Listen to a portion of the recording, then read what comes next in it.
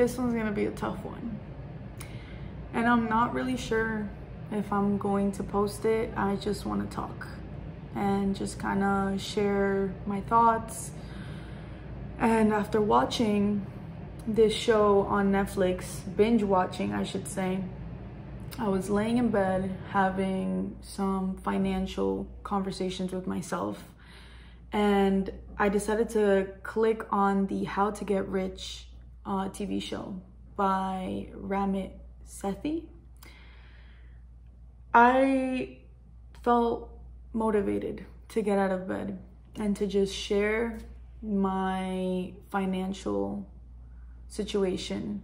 It's one of my goals to be able to manage my money better. So I felt like if this podcast, if this channel is anything, it's vulnerability, being able to talk about anything and everything. And just the way people are open in that show, How to Get Rich, encouraged me to be open about my expenses and to share with the public what it is that I go through financially in order to encourage others to making better money decisions, or to even help me. If you're out there and you are somebody who manages their money in such a great, healthy way, I encourage you to message me and to give me some pointers. But I do want to kind of speak about my financial management techniques and just kind of show you guys how I feel I am trying to work towards the goal of managing my money better. I started off writing stuff down before I moved into this apartment. I knew there was going to be this change, this shift in managing my money and being able to enjoy still some sort of money. And when I first came into this apartment, I made sure that I would use a quadrant to kind of put down in every single paycheck, since I get paid weekly, pull away for my rent. With that being said, everything else for those same quadrants, I split for the bills that came in. So then everything was okay in the beginning of the month and in the beginning of me moving in here, the few months, but I decided to pursue a different career. So I went from being a full-time server. I'm still a full-time server technically, I still work 40 hours, but I decided to also invest my weekends instead of going to the restaurant and making money there, which if you are in the restaurant industry, you know that as a server, bartender, whatever it is that you are doing in the restaurant industry, you make money on the weekends. So I started to kind of sacrifice my Saturdays, my Sundays, my Fridays, even sometimes, in order for me to be able to put some time into real estate, grow my business in real estate so I can eventually become a full-time real estate agent. And that made me kind of stuck. I can't find a better word, but it kind of disoriented me because I had already had a set check and payment for every quadrant, and you know, everything that I needed to pay for these 4 quadrants was set in place and I didn't have to touch it. You know, it's how it came every month is how I got paid. So losing out on maybe $300 to $400 a day took a big toll on me, and it caused me to have to reevaluate all of my expenses, cut down on subscriptions. One good app that I downloaded in order for me to see where my money was going into was Rocket Money. That app helped me narrow down what is valuable to keep in subscriptions, what is not. And for the most part, all of my subscriptions got canceled. I could not and would not be willing to pay $15, $14 a month for a subscription if it meant, you know, you need those extra $15 for gas, for food. And I want to be completely transparent with you guys, because I feel like a lot of people deal with financial instability sometimes, or they don't know how to manage their money, and they'll be making a great salary, a great hourly, but they just put the money in the wrong places. And I am one of those people.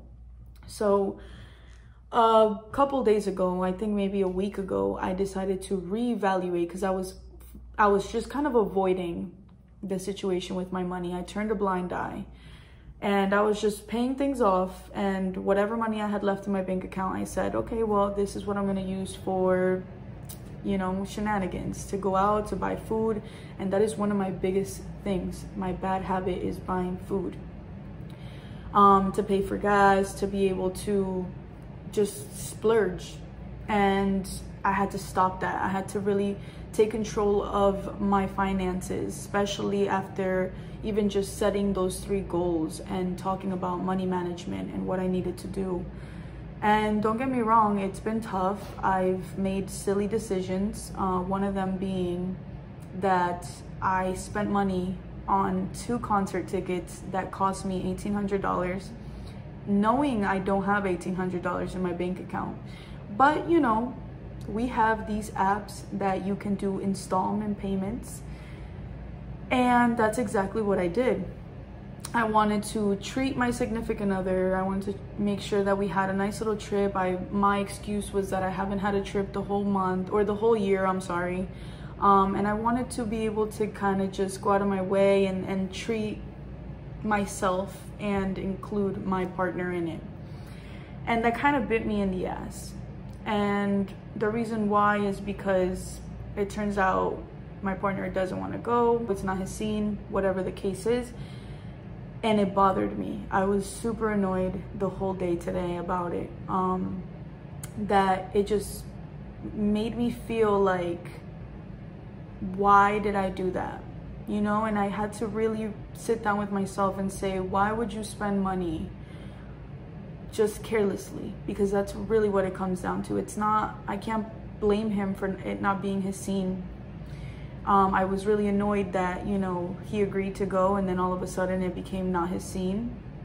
I was really annoyed that, you know, it wasn't an honest, hey, that's not my scene. I don't think I would be, you know, willing to go with you to go watch Drake.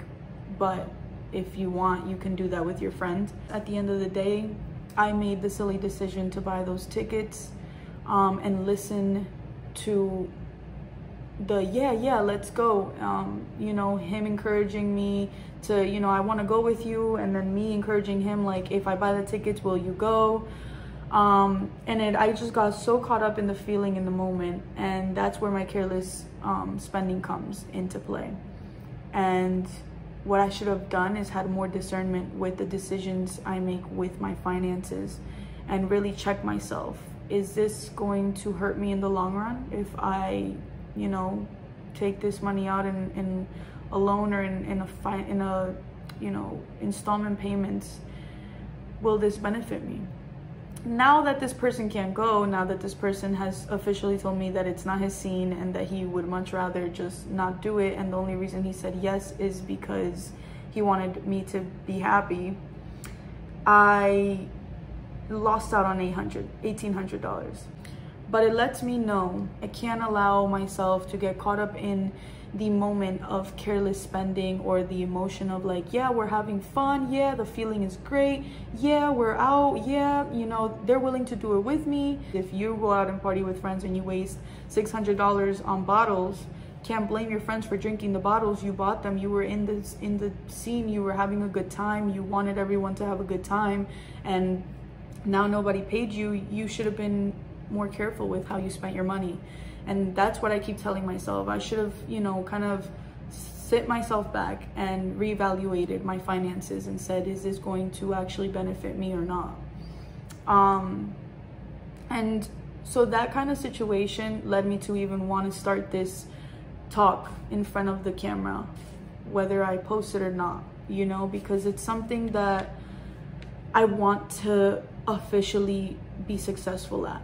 Money management. I want to, my rich life goals, if Ramit was to ask me today, would be to live a life of luxury without any worries, would be a life where I can make money work for me instead of me being so out of control with my money, and just being able to afford anything and everything, go on vacation and not have to worry, be able to have my bills paid and not have to worry, be able to make sure that the money that I'm working for doesn't feel like it's hard work. It feels, I want it to be hard work, but I want my hard work to feel fun, to feel like, you know, I'm earning this money through things that I love to do. So those are my money goals.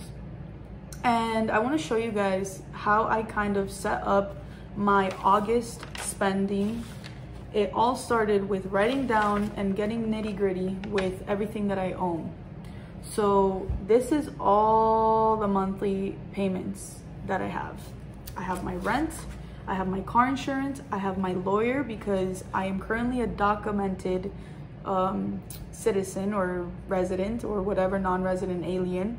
So I don't have my citizenship and I'm working towards it, so I have to pay my lawyer. I have my phone bill, I have my electricity, my gas for my apartment, I have 4 different credit cards. I have my Planet Fitness membership, I have my Apple Music and storage, I have my Netflix, which is the only subscription that I decided to keep out of my Hulu, Disney, Amazon, all these other subscriptions that I had. I said, you know what, I just need one source of entertainment and that can be my Netflix. I have my Super Key, which is my real estate subscription. In order for me to be able to show clients homes, I have to have my Super Key subscription. I have Verizon to have Wi-Fi. I have my Wiker subscription to be able to work in the environment of the office and use all of the things that they have to offer, such as door hangers, paper, printers, making books, making like the leave behinds, using the presentation, using the Wiker tools that I need in order for me to be a successful real estate agent. And then I have 2 payments with a firm, which are the first one would be all the stuff that I own here in my apartment, my curtains, my rug, my coffee table, all the little things that I decided to buy in order to furnish my apartment, I'm still paying off. I know, it's insane. And I am almost done with that payment. And you know what I did? I decided to add an extra one with these fucking tickets. And I also have a maintenance fee for my TD Bank accounts that they just think that a maintenance fee is necessary every single month. Can't understand that, but whatever. And then I also like to get my nails done, so that's $80 a month because I get them done every 2 weeks. It's like my own little side self-care treatment because I don't do anything else. I just recently got my hair done for my birthday, and it was an expense that I decided to take on because I was like, I haven't done anything for myself. Was it necessary? Absolutely not. But did it make me feel good? Yes. And those are the things where I'm just like, I want to have a guilt-free spending where I can still give myself things without feeling guilty about them.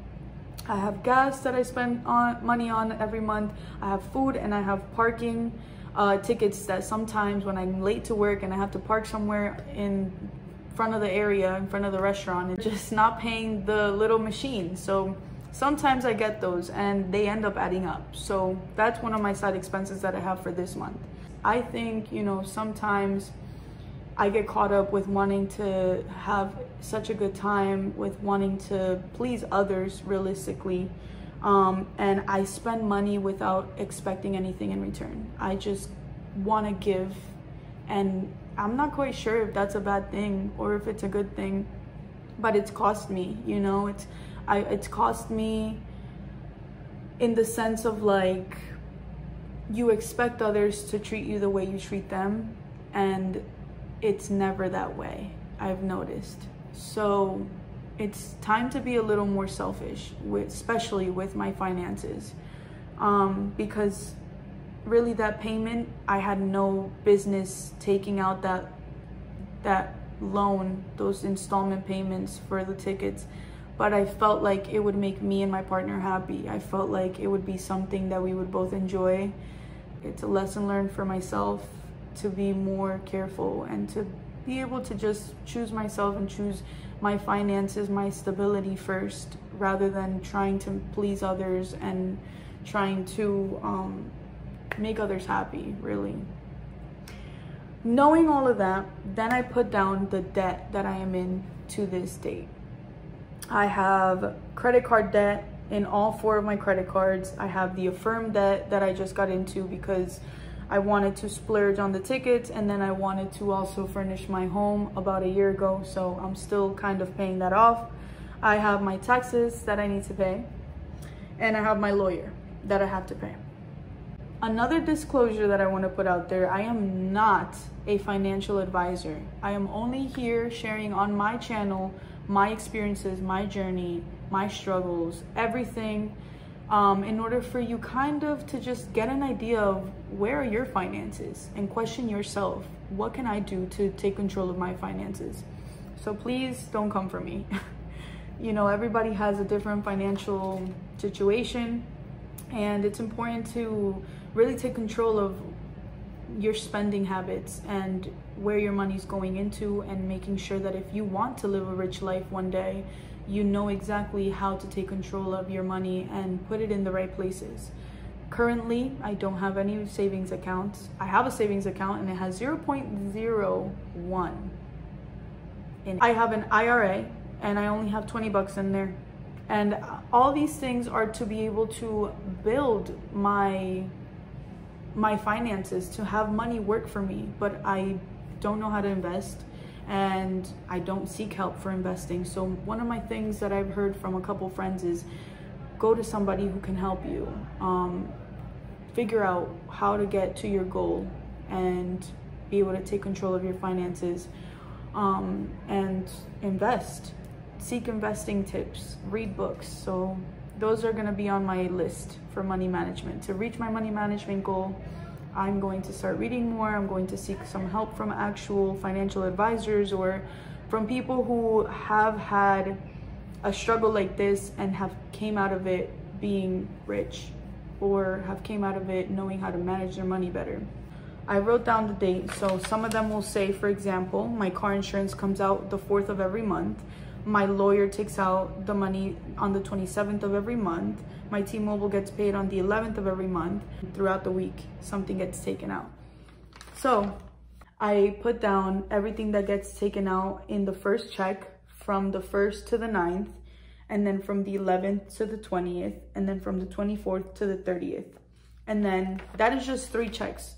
So my 4th check would have to either be putting everything, like making an advance payment of what my first check looks like, and then moving on with my 2nd check to pay my 2nd stuff, and then moving on to pay my 3rd check with all the things from my 3rd week, and still have that extra money to kind of just like be ahead of the game. Obviously I am not perfect. I know, knowing that I have an extra check, I'm going to want to spend money. So what I've done is I've tried to work it out where all 4 checks are being utilized to everything that I need to be taken care of. Every week I totaled up what I make, and then I kind of averaged it. So every week is different because I'm a server, but I've averaged it to around a specific number. And then from there, I split it off into everything that is going to go into the week. Currently, I am living paycheck to paycheck, so it is not a perfect scene, but I know because I'm staying on top of everything and I'm keeping the responsibility of doing what I have to do in order to come out of this being debt-free, it's the best that I feel like I could do right now in my situation. I've been checking off everything that I pay with the checks that I get.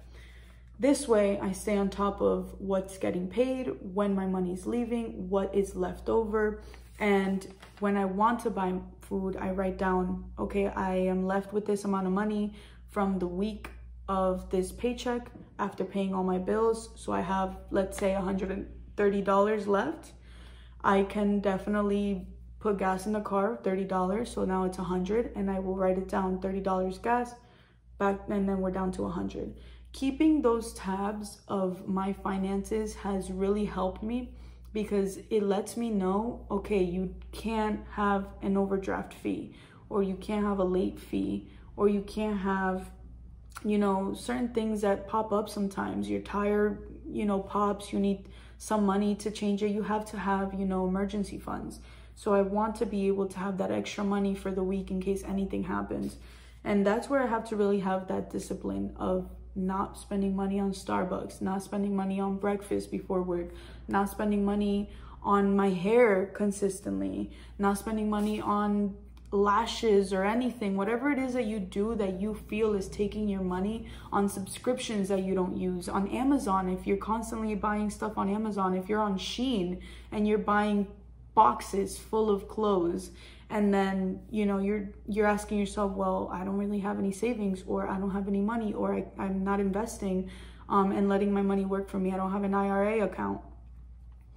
All these things I ask myself, and I say them out loud to you because I want you to be able to, if you are 25 or 20 or 15 and you want to take control of your money, start somewhere. Take advantage of the money that's coming into your checking account from your job and split it off to the things you have to pay, and whatever is left, maybe you can even do have your job take out $20 every paycheck before the check is even deposited into your checking account to a different savings account. This way you don't even have to worry about the $20.